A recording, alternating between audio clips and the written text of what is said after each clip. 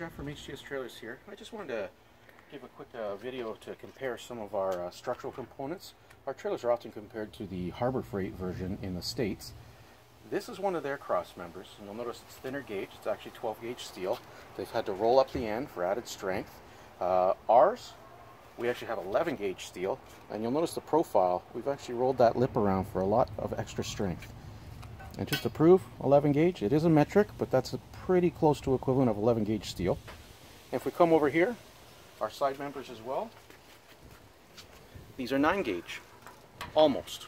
It's metric equivalent, right? We're about 9 thou off of a 9 gauge steel.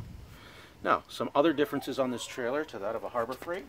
We use a solid or a square tube axle as opposed to a U-channel. We've got cast hubs and a 5-bolt wheel design. We use high-run speed tires. They're rated at 135 kilometers an hour. The load rating is greater. These are 1,050 pounds apiece. But there's been quite a few and numerous upgrades on this trailer.